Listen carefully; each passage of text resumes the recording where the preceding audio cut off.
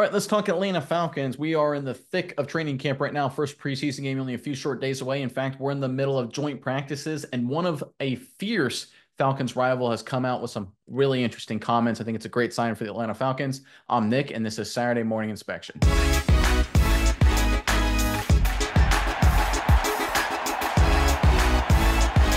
All right, we're talking about joint practices between the Falcons and the Miami Dolphins. When I talk about fierce rival, I say that with love because the guy I mentioned here is former Atlanta Falcon Calais Campbell, a great player and great individual in every right. And he has come up with some very recent comments on the Falcons quarterback situation that I think Atlanta fans will be really excited about. Let's pull up this report courtesy of USA Today, then we'll talk about it more on the other side.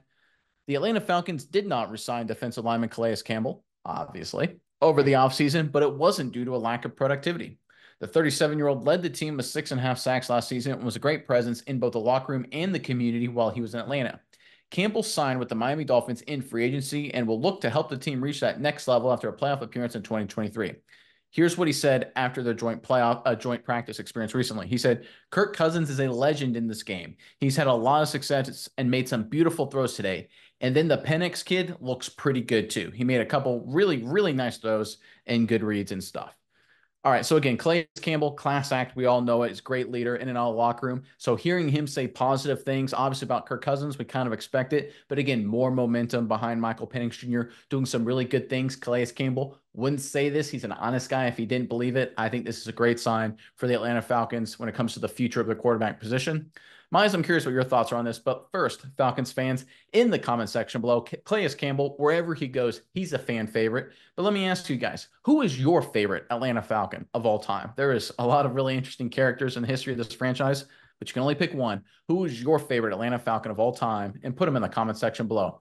And while you're down there, make sure you go to the description box below to get our link to our recommended book to get you ready for the upcoming season. We've been plugging it all off season and we'll continue to do it until you buy literally all of the books. We're talking about Playmakers by Mike Florio. If you want to hear me shut up about this book, you better buy it. If you don't buy it, I'll keep talking. So make sure you go to our description box below, see the affiliate link. It'll take you to Amazon. So you buy the book, all kidding aside. It's a great read. I obviously bought it. I enjoyed it. You will too. And if you buy it through our affiliate link, it helps out our channel. We'd really appreciate that. But Mize, I will throw it over to you now. What are your thoughts on this latest Falcons news? Yeah, Nick, I think this is really good news for the Falcons. Obviously, as you alluded to, Campbell was on the team this past season. He does a lot of great things. He's always a fan favorite when he's on your team because he's a really honest guy. He's a great player. And when he speaks, people listen. And I think the obvious thing here is for Campbell to come out and praise Kirk Cousins, the veteran, the guy, that's been around the block. They've known each other for a long time. This is a guy that he knows and he knows well. That's easy for him to compliment. And, Cousins is a starter. So he compliments Cousins. That's a guy that, is going to be playing all throughout the season. He just wants people to know, like, hey, I thought he did really well. For him to come out, though, and start talking about Penix the way he did, I think it's really interesting because especially when you see his time in Baltimore, that's why I'm the most familiar with them.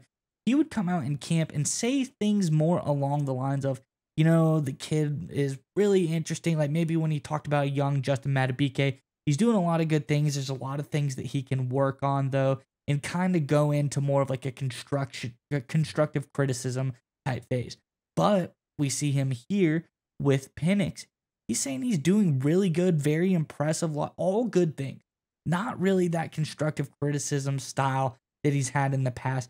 He's talking about, made a really lot of really great throws. He thinks he's a great quarterback. So I'm a Falcons fan. I'm pretty encouraged by what I'm hearing here. This is probably part of the reason that Campbell is on the team. The Falcons had a lot of tough budget cuts when it comes to paying new quarterbacks, getting another first-round quarterback as well. Got to make the money go a little bit further somehow. So Campbell leaves this team. No hard feelings. He didn't have to say anything about the new young quarterback, but he did. And when Calais Campbell speaks, as I said, people listen. So I think this is really great news for Falcons fans on the progression of Penix. And obviously great news about Kirk Cousins as well, because we all know what he was coming into this year. But Calais Campbell reaffirming that as well. So I think overall, really great news for Falcons fans. And it's nice to hear from Calais Campbell again. Yeah, and I did just kind of a cursory Google search, right? Just going through, trying to track down what Calais Campbell has said about quarterbacks in the past, right? Because if he's a guy that always says, "Hey, that quarterback's great, he's awesome," right? Then you kind of take it with a grain of salt. But I went back over the recent few years and I looked at him in terms of comments made about, for example, Desmond Ridder. There really isn't a whole lot there. Certainly not unprompted, right? Kind of like in this situation. But when it's unprompted in the past, the one guy he talked about a lot was Lamar Jackson, saying, "Hey, listen, I love Lamar Jackson." In fact, when he left the Baltimore Ravens and was going to the Atlanta Falcons, he said, "I hope Lamar Jackson has a lot of success. I'm a huge fan of him. I hope he does really well." Again, similar situation. Calais Campbell was no longer a teammate of Jackson. He leaves the Ravens and he's like, even when he's going to Atlanta, he's like, "Listen, Lamar Jackson's a stud. He's going to be a great player." And of course, Jackson continued to prove he's a great player, went on to win the National Football League MVP last season. Similar kind of dynamic here with Michael Penix Jr. Just like when he was leaving the Ravens, he didn't have to say anything nice about Jackson. He didn't have to say anything nice about Michael Penix Jr. right here, but he did. And I love what he commented on that I think is really important. He talked about his playmaking ability, the throws he's made out there. Because as a defender, he wouldn't know how Michael Penix is in the locker room, right? He wouldn't know if he's a nice guy or a leader, right? Sometimes you hear some of these opposing players say, "Oh, he's a competitor. That's what we like about, he's a competitive guy. We compete against him." No kidding, right? You're competing against everybody on the opposing team. But the fact that he highlighted Michael Penix's arm talent, I think that's a great sign because we know Penix Jr. We know he's a smart guy.